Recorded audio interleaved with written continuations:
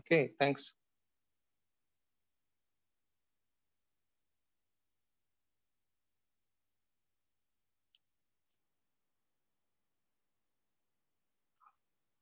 Okay, so again,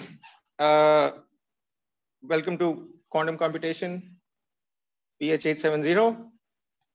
The topics we'll be covering are roughly along these lines.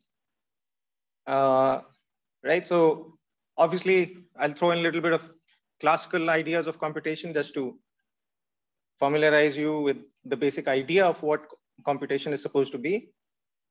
We will discuss the notion of complexity, computational complexity, which is a measure of how difficult it is to write a program which can solve a given problem. So this field started developed with work done by Alan Turing and Kurt Gödel in the early part of the 20th century. And it has some of the most fascinating and counterintuitive results that exist in any field of mathematics, physics, or computer science, right? So then this leads to the notion of Turing machines, which is the most general kind of analog or classical computer. And we eventually run into the problem that it turns out that most complex problems are not solvable using classical computers, right? Another way to state this is that we have systems which are quantum mechanical in nature, right? And the question is, can a classical computer simulate a quantum system, right? So let's say I want to talk about the interaction of a photon with a helium atom, right? So even such a simple system requires tremendous classical resources in terms of CPU power.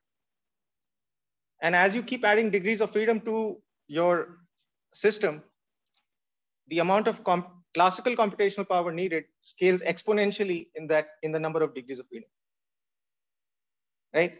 So moment you go beyond, like, let's say 10 or 12 qubits or particles, your system becomes effectively unsolvable using any classical machines. So you have to use all kinds of approximations and other analytical tools and so on. So what this says is that quantum systems cannot be simulated with classical machines. What is required to simulate a quantum system then? Another quantum system, right? So if you want to simulate the interaction of some quantum mechanical system which has some n degrees of freedom, you would need another quantum mechanical system which would have more than n degrees of freedom, because some of them will be required for processes like memory registers, keeping track of operations, and error correction, because in any computation there are errors. But you could simulate an n-body quantum system with another quantum system which is not exponential in n, right? So the size scales as some polynomial of n, like n squared, let's say, or n log n or something like that, right? Then, so we'll talk about the relationship between physical models and computation, or between physics and computation. In fact, now the development of physics has taken the following general route. It started out with just physics, right? Galileo's observations, and then Tycho Brahe before that. And then Newton came along and he invented the calculus, right? talk about a summer project, right? He invented the calculus for the purpose of understanding these orbits. So from that point in time, mathematics became an integral part of physics, right? So this was the way it continued till the 20th century, right? Physics started to become more and more mathematical. You can hear me at the back, right? So with the introduction, especially of Einstein's general theory of relativity, Riemannian differential geometry, which many of you might have heard of, right? Which is considered to be one of the more difficult mathematical topics, was introduced into physics. And then the development of quantum field theory led to the introduction of even more complicated mathematics, Feynman diagrams, and just ridiculous amounts of math. And then the development of string theory really caused everything to go nuts, right? Mathematically speaking.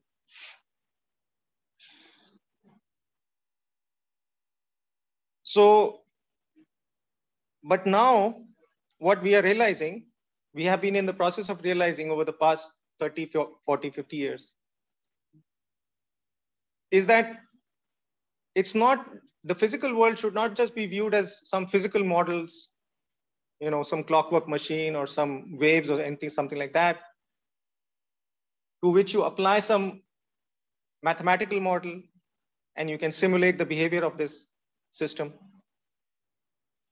Instead, you can view the physical phenomenon itself as a form of computation.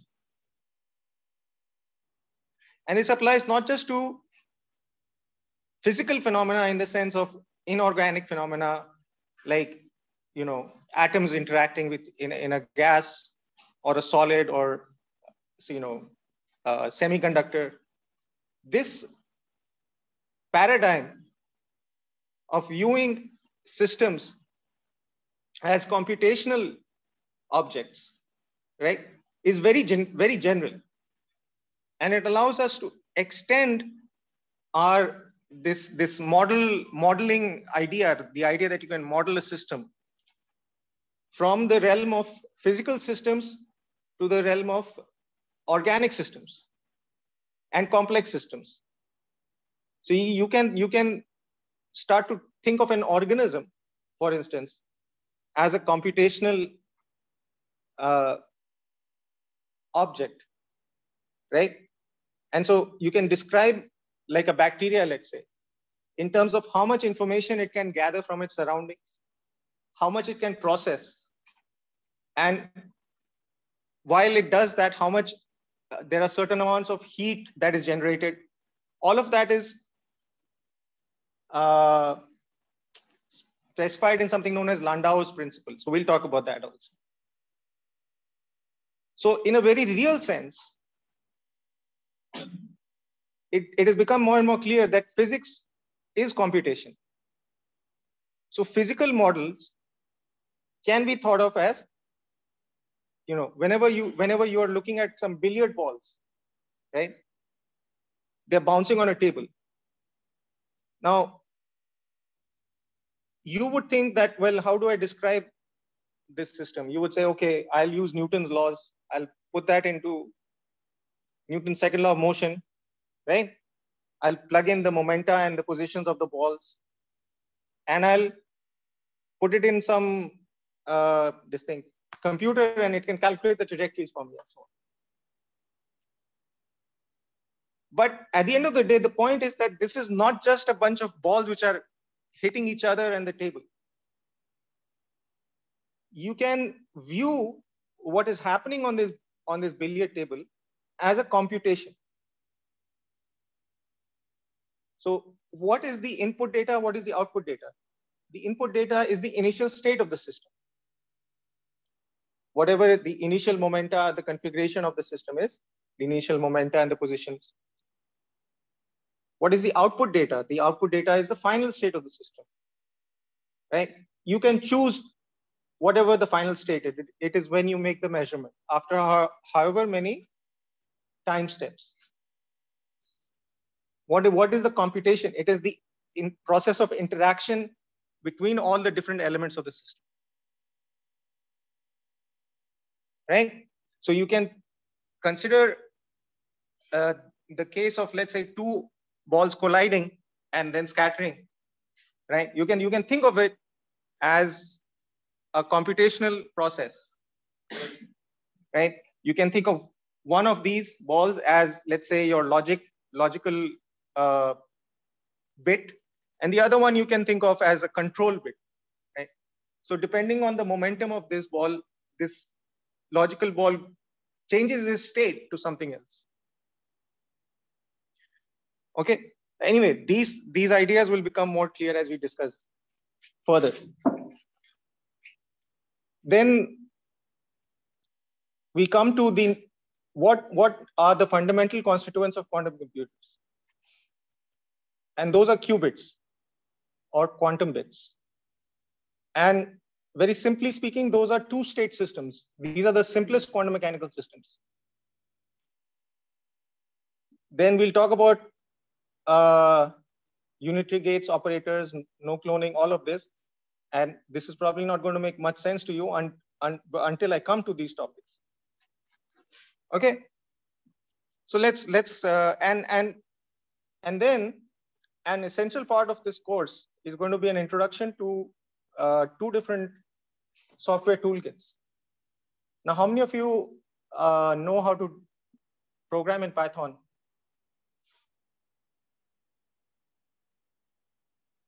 Okay, so that's like almost everybody except Shweta. And anybody else who doesn't know? You are? Aman. Dubey? Kashyap.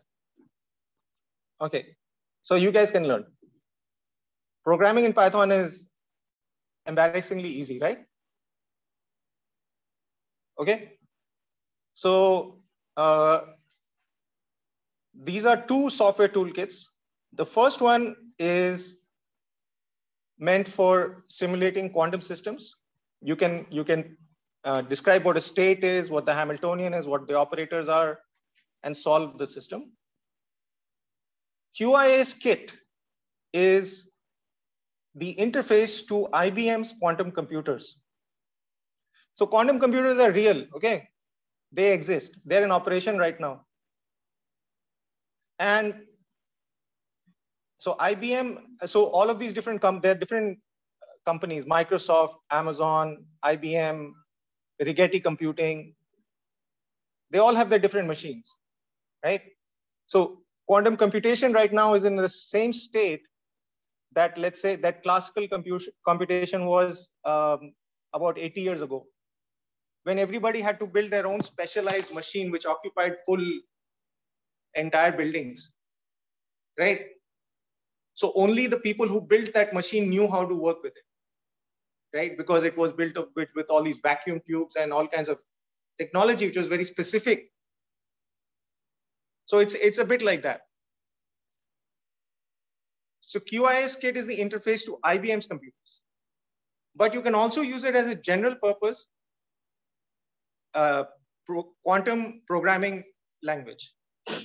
Okay, so we will see in the process of going through these lectures. So let me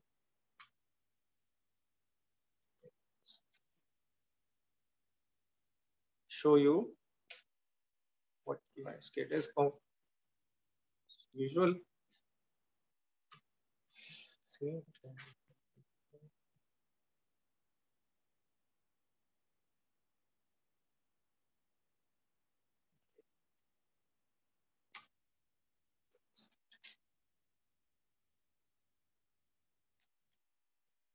And say learn content.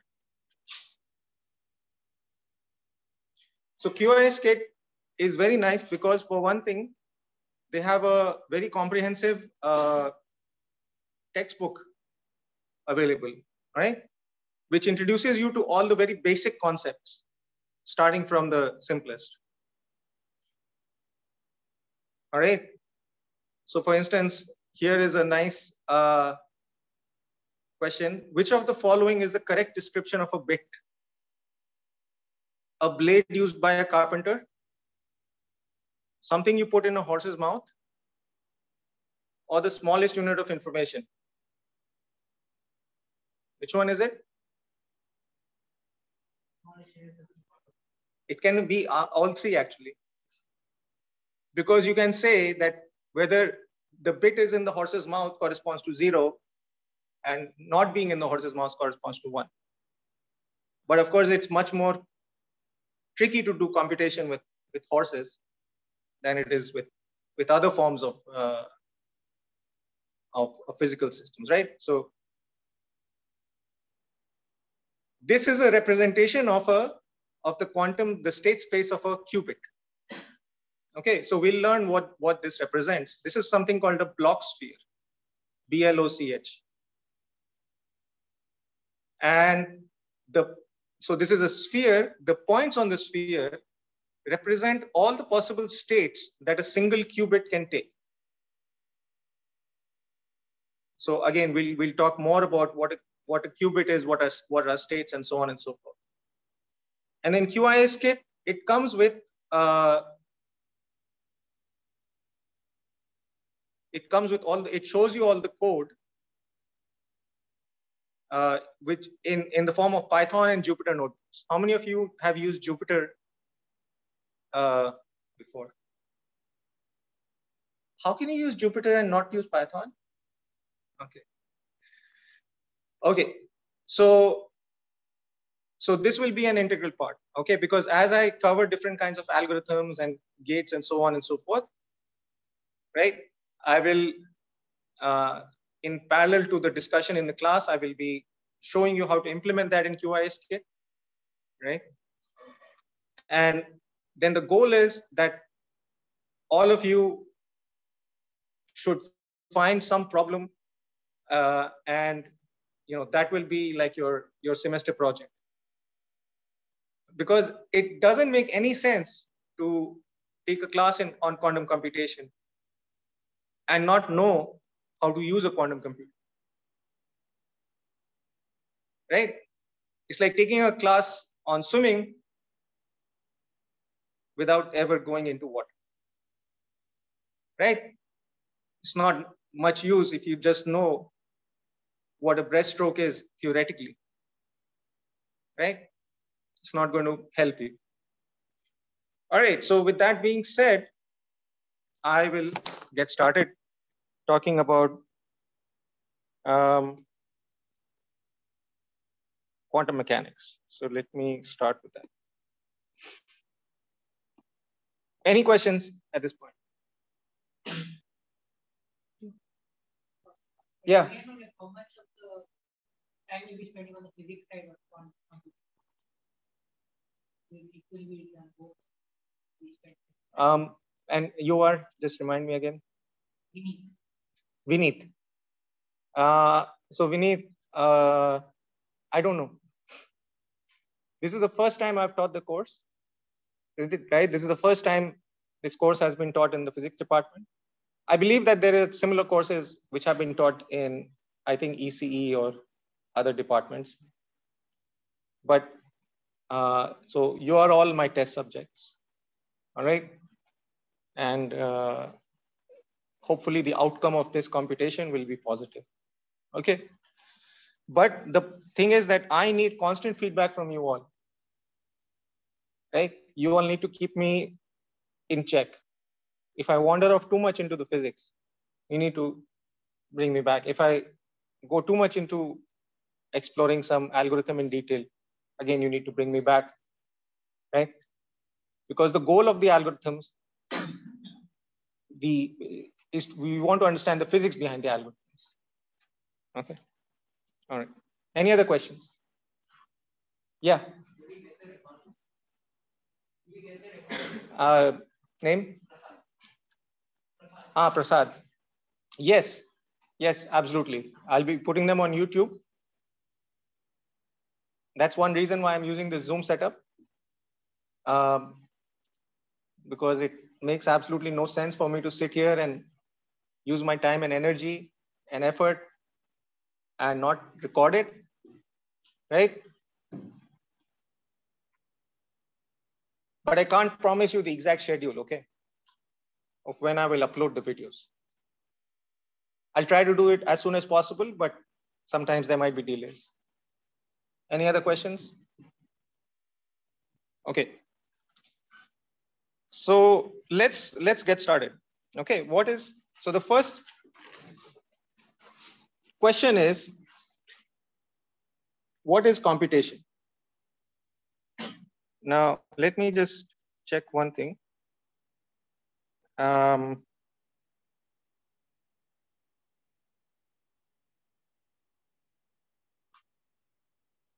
I hope that, yeah, I'll just have to assume that that's the case. Okay.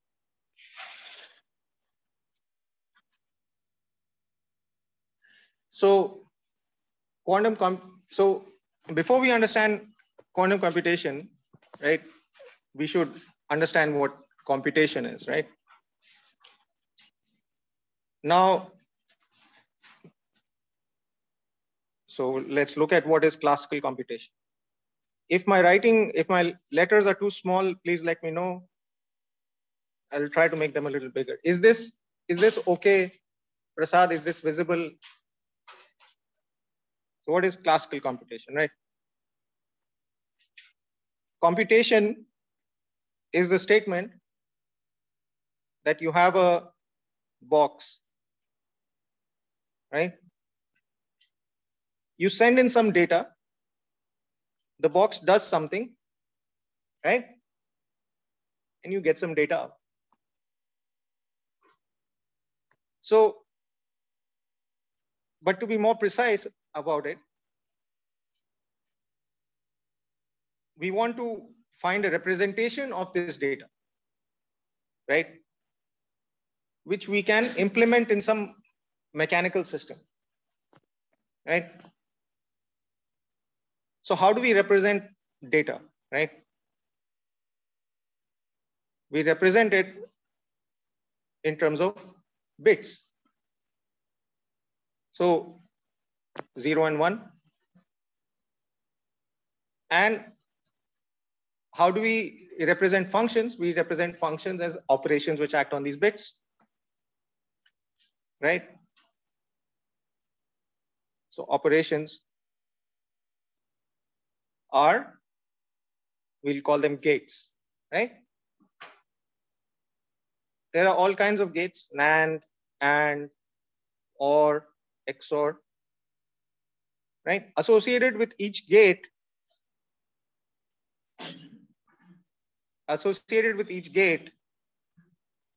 is what is called a truth table. Okay. Now, I suppose it's not visible, is it? Once again, let me see.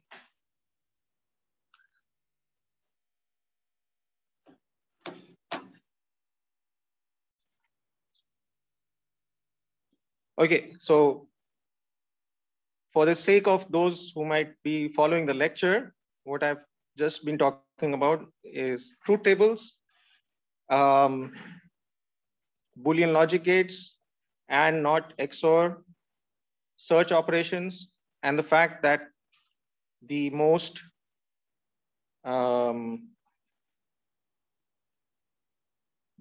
inefficient way to find something requires at least n operations, right?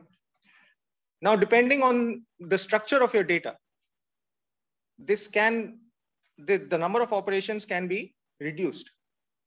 For instance, if your data can be given some sort of ordering, right?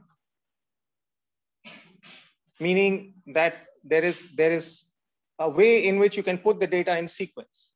So for instance, it could be a set of images which are all labeled by time, right? So that would allow you to put the images in a sequence, right? Ordered according to time. Then, assuming your candidate also has a time label, you don't have to search all your images. All you need to do is you need to look at a certain interval of time, right? So structured data will be more easier to search, obviously, than unstructured data, right? Now, let me just also show you, to break the discussion a little bit.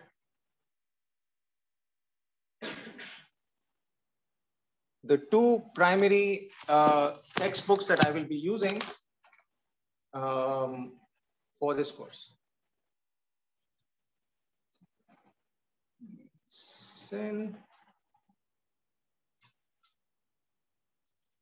And those are this textbook by Nielsen and Chuang. It is the Quantum Computation Bible. It is very, very comprehensive, 710 pages. Obviously, we won't be going through all 710 pages, right? And then the second set of notes is this set of lecture notes by John Preskill. John Preskill is another very famous physicist, the California Institute of Technology, Caltech. So in these lecture notes, there are 1, 2, 3, 4, 5, 6 chapters. But in fact, even though the table of contents only shows 6 chapters, there are more than that. There are 8 chapters. There is a 7th chapter, which is on quantum error correction. And then there is a 9th chapter, chapter 9, on topological quantum computation.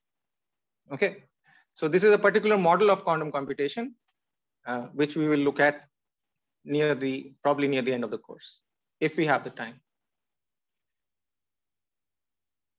So these two are the primary references, okay?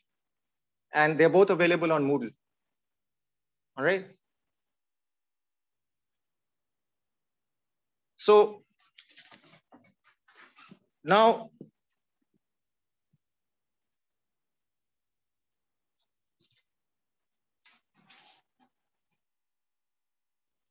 let me continue with this discussion of computation.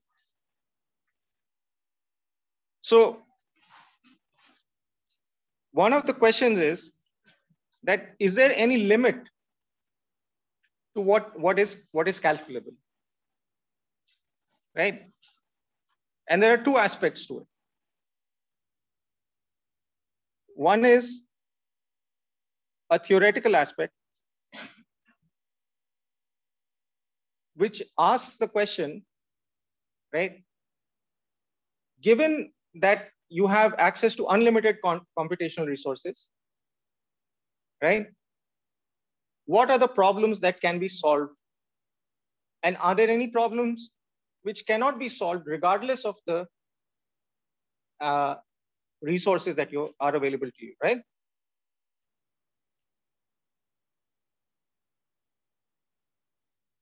So the other is the physical aspect.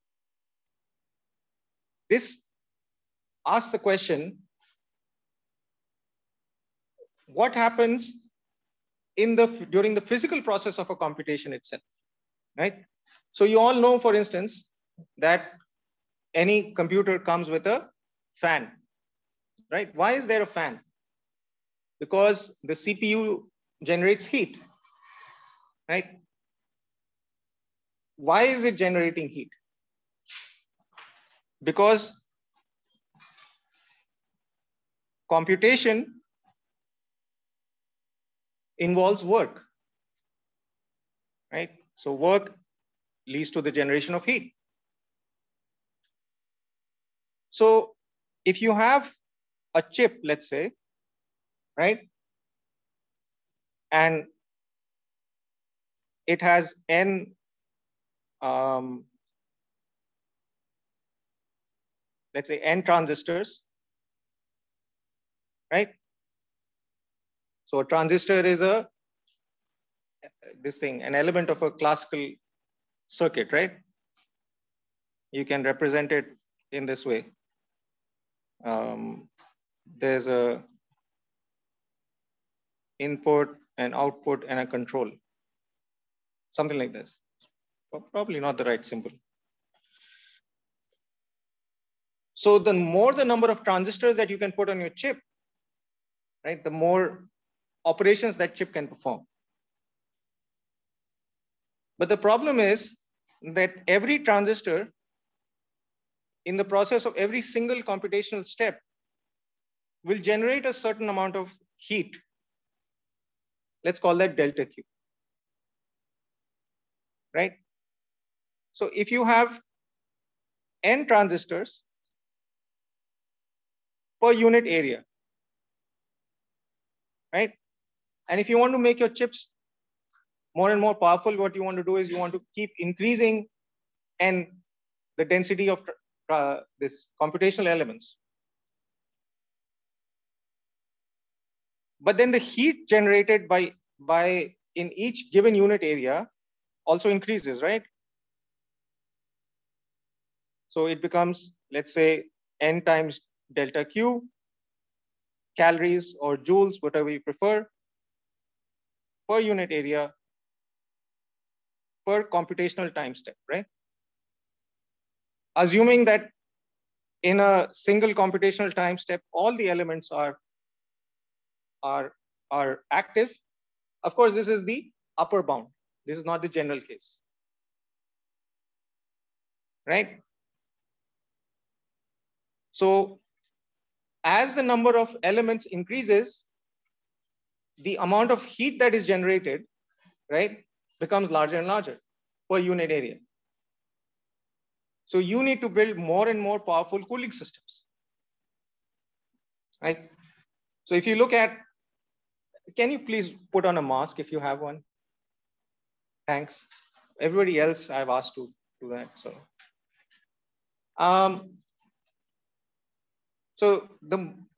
I mean, I don't know how many of you have seen like a gaming machine.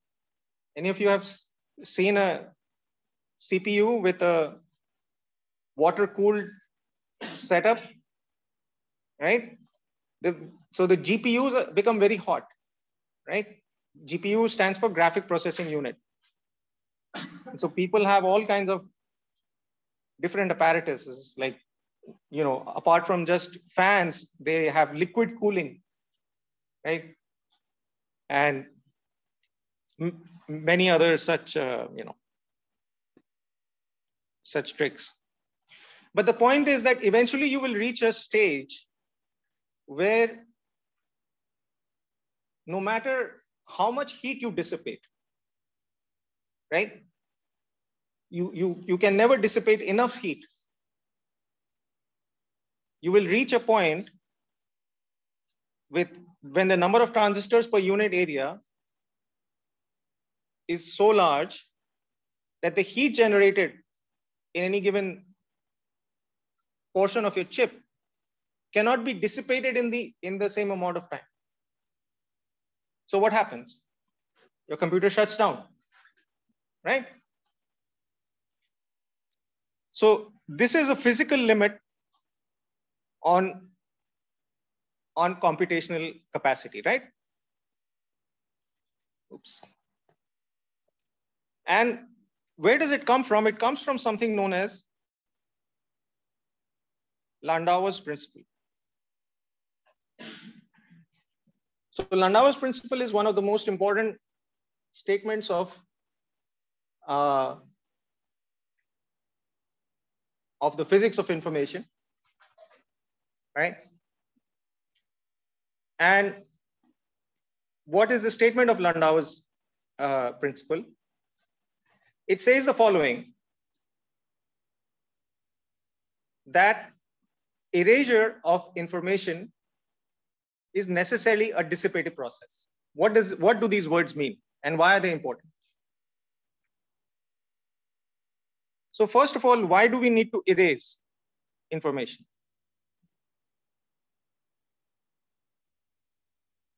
Right? Well, this is your chip. Your chip can only take a certain amount of data, right, in any given unit of time, right? So let's say the input capacity of the chip is I naught.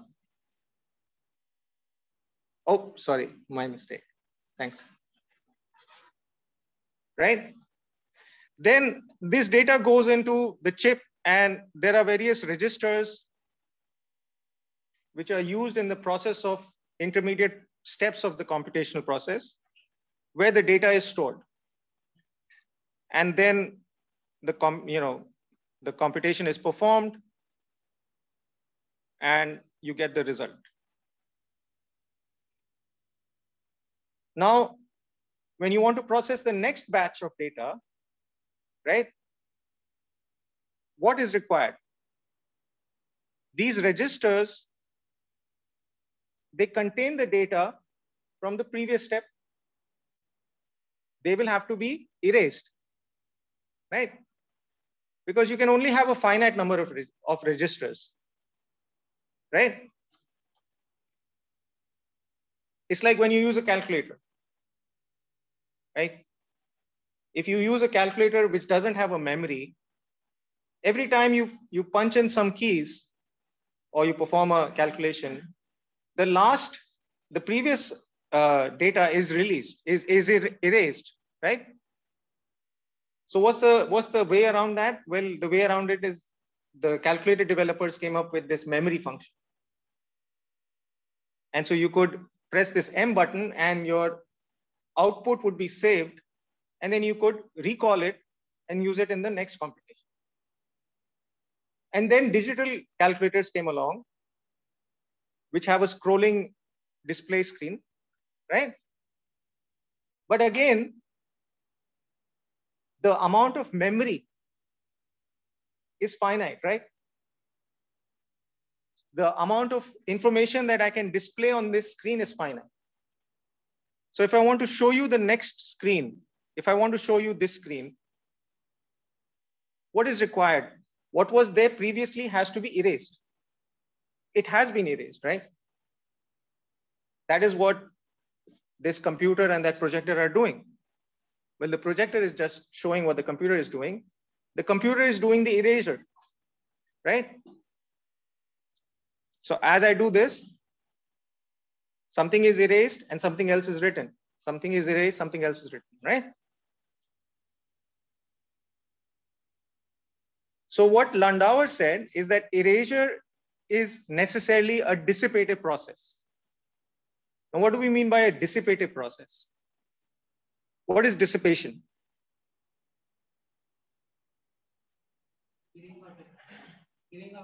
Dissipation means something which involves loss of energy, right?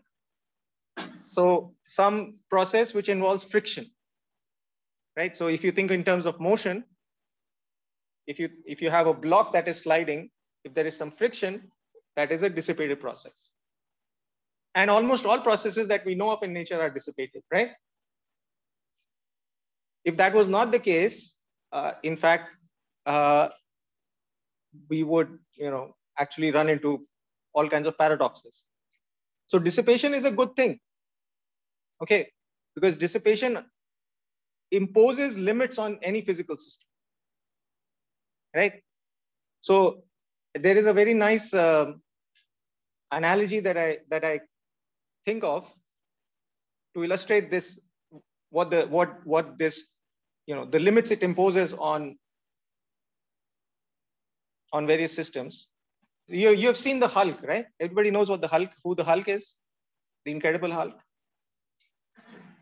Now apart from the fact that the Incredible Hulk, there are two things that are incredible. One is the fact that his clothes always expand proportionally, That is one thing. But the other incredible part is that in a very short amount of time, this human being suddenly develops a lot of huge amount of muscle mass, right? This is the transformation that happens. But the thing is that such a transformation, right? If you think about it in terms of energy, what would it require? It would require tremendous amounts of energy from someplace, right? So where would that energy be taken from? Presumably, it would be taken from the environment, right? So every time Bruce Banner transforms into the Hulk, everything in his surroundings should freeze over, right? That doesn't happen. Simultaneously, his muscle tissue, it grows. That process of growth will generate heat. If you have very rapid growth, the amount of heat generated is, so that's called a non-adiabatic process. The amount of heat generated is much larger than in an adiabatic process. So at the same time as the environment around him would become very cold, the body of the Hulk would be glowing hot, right? From all the heat that is generated. And so obviously such things are not taken into account, right? In the representation that you see in the comic books. If they were, none of the superheroes would be possible, right? So because we have dissipation, right? Something like the Incredible Hulk is not possible in nature, right? You can have a transformation of some muscle tissue, but the more rapid you want the transformation to be, the more heat will be generated, right? And the more energy it will require. So this is an example of the dissipation. As Preskill says, he can store one bit of information by placing a single molecule in a box, right? So let me show that to you.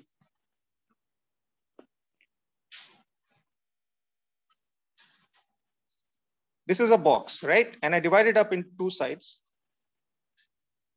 And I put a single molecule. And I refer to this state when the molecule is in the left side of the box as 0.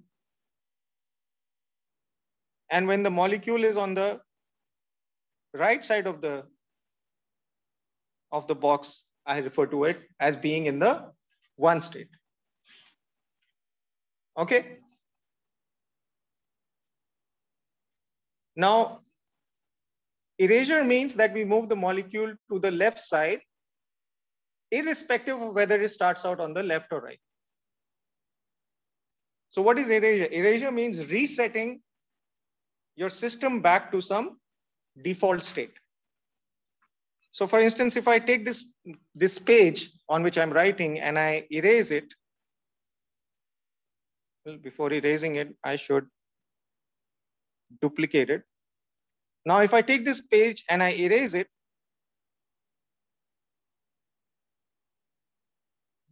it goes back to some default setting. This is my default setting, my blank page, right? So in this case, my default setting is when my molecule is on the left side of my box. Now, how can I do this? I can suddenly remove the partition, right? This is a partition that, well, you can't see both of those things at the same time, I guess. And let me make this a little bit. 1 second. Okay. And slowly compress the one molecule gas with a piston until the molecule is definitely on the left side. So what does that mean? I have this partition, right? I remove the partition. And then here I have a piston.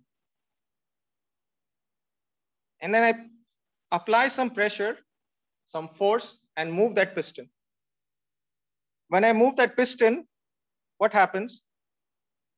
It will push the particle until I know for sure that the particle is indeed in the left side of the box. Right? If you don't know this, right? So this is where the process of dissipation comes in. It is in the process of the reduction of your uncertainty about the state of some system, right? Now, what happens is that when you reduce the volume of this box, you change the entropy of this system. Okay, and I'll talk about entropy in a second. Now, my question before I continue is, can all of you, do you all have to go somewhere right now? Do you have another 10 minutes or so? So that I can finish this Landauer's principle and entropy and all that. Is that okay with everybody? Because today, like the earlier part of the class, I just spent on like talking. So there is a change in the entropy. And when there is a change in entropy, then thermodynamics tells us that work is done. And that is where the energy consumption comes into the picture. So what is this entropy? Okay, and entropy is a very, very central concept in physics, in computation. So what is entropy? How many of you have encountered this concept before? How many of you can say that you understand what entropy is? Or feel confident about explaining the concept to somebody else? Zero, right? Entropy is one of the more abstract concepts, and unfortunately, it is neglected, especially in our BTech courses. I wanted to introduce it into the BTech curriculum, but I can only do so much. So entropy is a measure of, well, there are different ways in which it is described. It's a measure of the disorder of a system. It's a measure of the amount of information in a system. Now, sometimes if you say this to somebody who's computer science major, they will laugh at you, as they laughed at me when I said this on some message board back in the 1990s. And then they told me to press Alt F4, and I didn't know what that would do. I pressed Alt F4. But even then I was right and they were wrong. That entropy is indeed a measure of information. So what does that mean, right? So imagine that you have a classroom, as you do now, right? And in the classroom, there are n seats or n chambers. And there are k students,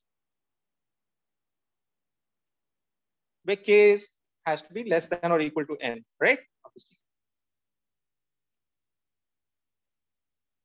Or instead of a classroom, let's think of a bus. This is actually a better analogy.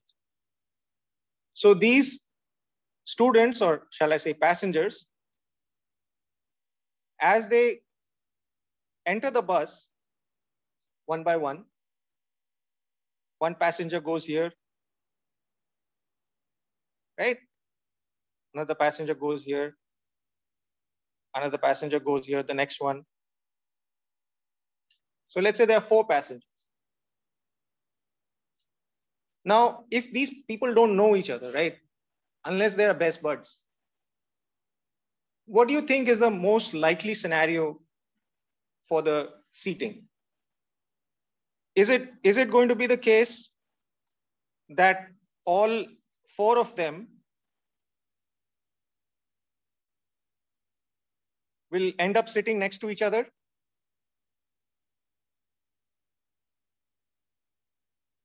Is that generally what you observe? No, right? What do you observe? Unless it's winter and it's cold and people want to stick together, what you observe is that people want to spread out, right? They want to occupy as much territory as each individual can, right? So these are 2 different states of the same system. This is one state, and this is another state.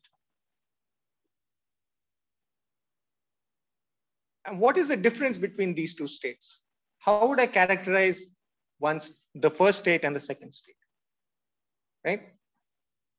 You would say that the first state is more ordered than the second state. That's one way to describe it. Another way to describe it is that you would say that if this is the first state and the second state, you would say that the entropy of the first state is greater than the entropy of the second state. So you would say that the amount of disorder is greater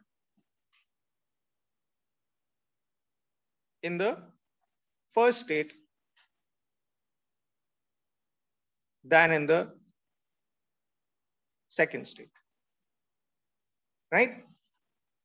There is a informational way in which you can characterize this, in which you can make this statement more precise. If all the people are lined up like this, right? And I want an algorithm to tell me what the seating chart is. I can write down the following, right? I can say that my algorithm is the following, that this seat over here, this corner is occupied. And then the next seat is occupied, and the next seat is occupied, next seat is occupied, right? So my algorithm just goes to the next seat and fills. So I can write a very short piece of code, right? Which only takes the coordinates of this box and the number of people to generate this state, right? I take the coordinates of this box and I take the number of people, and then I just go to the next coordinate and I put in the next person, and I continue this until all the people are exhausted. So I have compressed the information, right, into an algorithm. In this case, can you find such an algorithm? It's not clear that, right? In this case, it appears that if you want to specify the state of the system, you have to specify the individual coordinates, all 4 coordinates, right? So the first one, the second state can be compressed to a single data point plus an algorithm, whereas the first one requires the complete specification of all the data points, right? So computationally, which one has greater order? Computationally, which one is more compressed, which is more compressible? The second one is more compressible. The first one is less compressible. This can also be illustrated in terms of something that all of you use in your daily lives, which is data compression.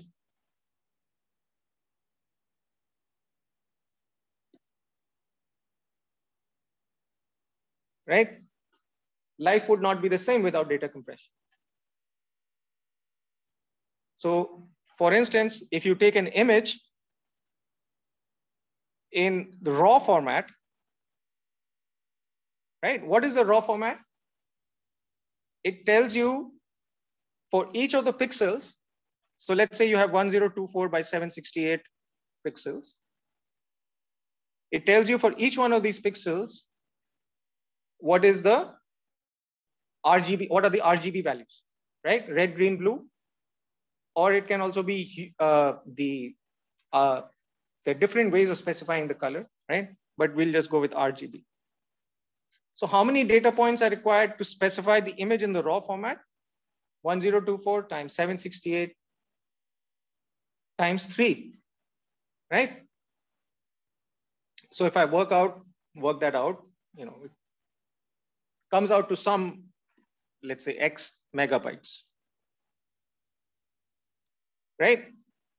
But then I have all these other formats, right? One of them is called JPEG. What can JPEG do? JPEG can take a picture which is X megabytes, and this will be something like BMP format, the raw format, one of them. BMP stands for bitmap. It can take something that is in BMP format and compress it down to something that is YMB, where Y is less than X. Right? How does it do that? How does such a compression algorithm work? It looks for redundancies in the image. Right? So for instance, if I have an image which is pure noise, okay? And I have another image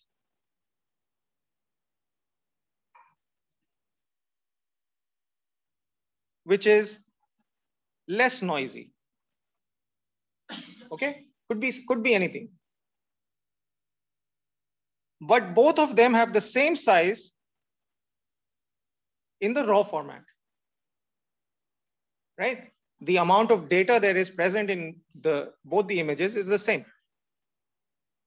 But if I compress these images using any of these algorithms, this will compress to Y1 and this will compress to Y2, right?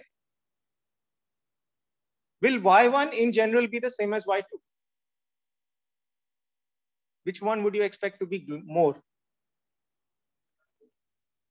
How many people expect Y1 to be greater than Y2, the compressed size to be greater than of Y1 to be greater than Y2? If you're going to raise your hands, raise them like this. This means I don't really know. And how many expect Y2 to be greater than Y1? Right. So can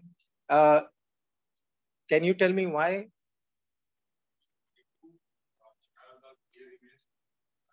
Uh-huh. Mm-hmm.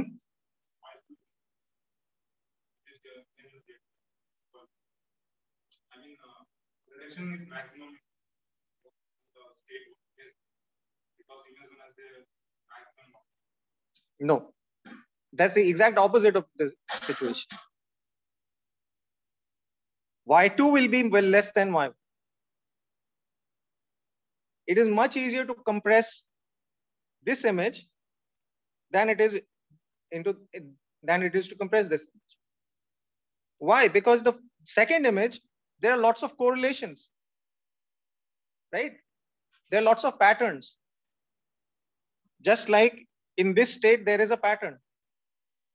But in this case, where this is, let's say, pure noise, right? There is no pattern. Correlations are very less. So this Y1 will be greater than Y2. Okay. Now imagine that you have an algorithm which is the most efficient compression algorithm possible, right? And you give it some input stream of data. Okay, it doesn't matter what that input stream is. Right? Just think of some arbitrary string of ones and zeros. The entropy of that string of one and zeros, right, corresponds to the size that is obtained by compressing that input data. So I give you this is my input data. I compress it, or I have something else. I compress this. Which one will be smaller? The first one will be smaller, right? So I would say this has less entropy than the second state. So I hope that this gives you an intuitive understanding of what is entropy. Right? So entropy is the measure of how much information is required to describe a system. Okay? So a more complex system requires more information. It has higher entropy. Coming back to Landauer's principle, when we know that the particle is in the left-hand side of the box, the system, this has reduced the entropy by some amount. And the amount it reduces the entropy by is the smallest possible change in entropy, delta S, is K log 2. Now, according to thermodynamics, a change in entropy is accompanied by a transfer of heat, right? So, which is given by Q is equal to TdS, right? So this process of erasure corresponds necessarily to a change in the entropy of the system, right? Another way to understand is, if I take this page and I erase it, what will I end up with? A blank page. If I take this page and erase it, I'll end up with the same blank page, right? So no matter how complicated my initial state is, my final state is very simple, right? So my entropy is being reduced, right? This reduction of entropy is accompanied by the production of heat. So Landauer's principle says that information is physical. Whenever there is an erasure, that generates heat.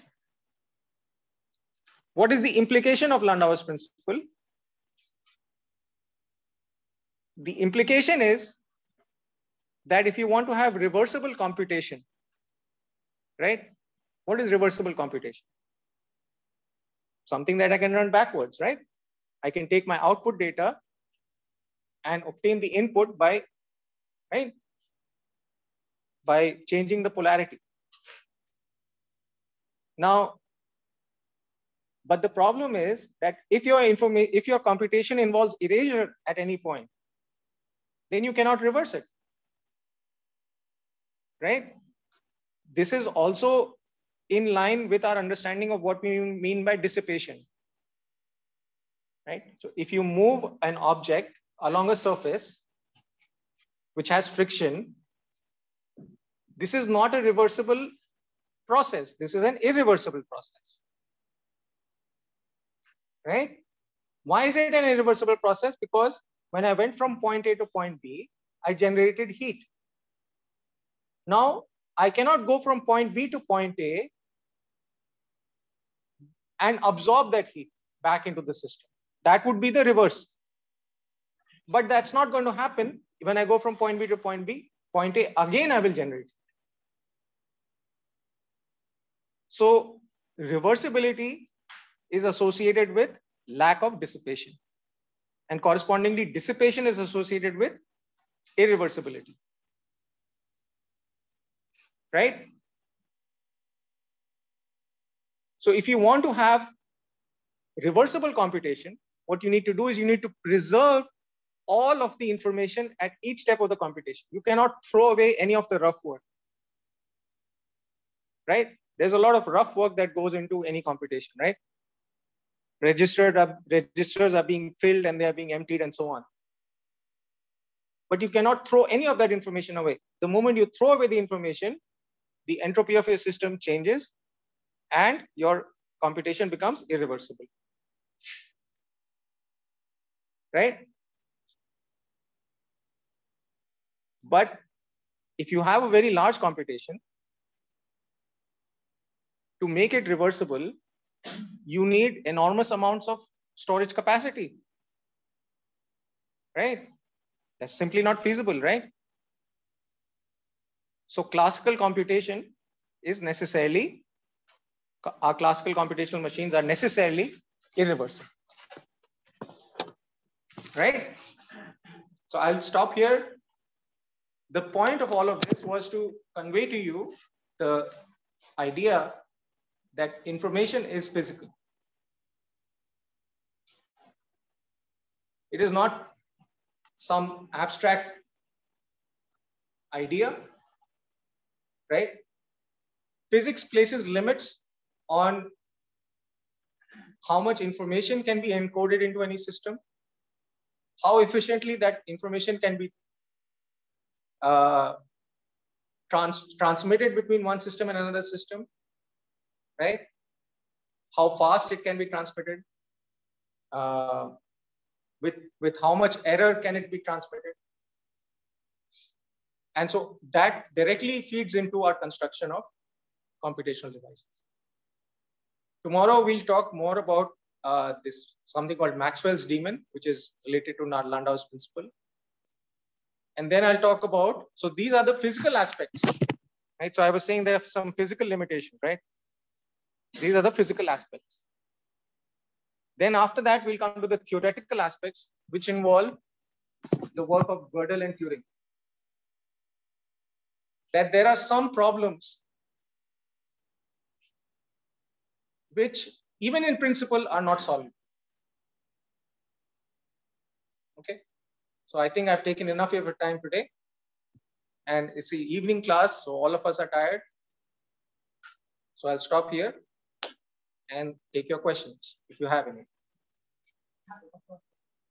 Ask as many questions as you like. So like the kind of example you use for the Your name again. Vineet. Vineet. Vineet. Yeah. Narayan. Vineet. Go ahead, Vineet. So the thing we used is that make it zero, we are reducing the entropy. Yes.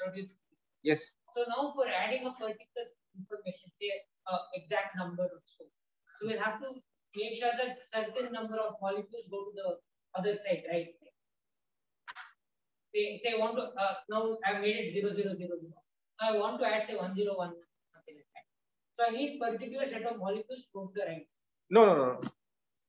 That's, see, this is, so this, what this system represents, this represents a single bit. Okay. If your molecule is on the left side of the partition, that corresponds to your bit being in the 0 state. If it's on the right side, it corresponds to being in the 1 state. If you want to erase it, what do? You apply this piston, which compresses the box until you know that the molecule is on the left side. Want to make it 1, then have to push it to the other side such that it is. Well, if you make it 1, you have to push it out, and then you have to have some other mechanism of ensuring that it is in the right side. So you would have another piston, I think, coming in from the left. Which should also be compressed. Which would also, right. Which would reduce the entropy. What's the question? So again, we're making it 1. So to push it towards the right, we're again reducing entropy and producing heat. So can I say that even adding information is dissipative, not only erasure of information? Yes. So is it always to No, actually but again, like, but what you can say for sure, right? In clear terms, unambiguous terms, is that erasure is accompanied with a reduction in the entropy of the system. That you can make an unambiguous statement about as to how much entropy changes. Now, the other, the opposite of that, which is to, to write information in the system, that will also cause changes in the entropy, right? But that will, depend on how much information you write, how you write that information, and so on and so forth. But erasure, you can say unambiguously that it always comes with a certain minimum entropy cost, which is this k log 2. You can never get around this. You understand? So in one direction, the process is completely quantifiable. In the other direction, it's open-ended. Okay? And whether or not, what is the precise amount of heat generated with writing and erasing, I will admit that I don't have all the answers. But this is where you can, this is the source of new ideas, right? So feel free to think about this question more and increase the entropy of your brain in the process. Next. Yeah. We understood the Landauer principle based on, say, we can't have maximum infinite amount of memory to make sure the thing is doing. I don't understand how this is related to the initial example that we used the chip and we went on, say, increasing the computation. So that it cannot be. So this chip, like I said, it has registers. Huh? First of all, in any single time step, it can only take a finite chunk of data, right? That finite chunk of data is being processed. So you have to carry over some numbers, or you have to like have some, intermediate information that is generated in the process, right?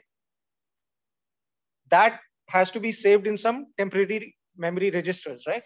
So this we spoke about another example. 1 second, right? Now, the number of registers that you can have is finite. So depending on the complexity of the computation, you might be able to use the given set of registers you have in one pass and get your output. But it's possible that the chip might have to take the data again, reprocess it. That would require you to erase the memory registers, no? This temporary memory, right? Your RAM, it would require erasing. So if your computation is a bit more complicated, you have to go around again and again and again. You have to keep erasing. Every time you erase, you generate heat. Okay, let me get a question from somebody else. Yeah, and name. Aditya, are you registered? I will register if the timing, it will change the timing. Can we have classes from 5:15 p.m.? 5:15.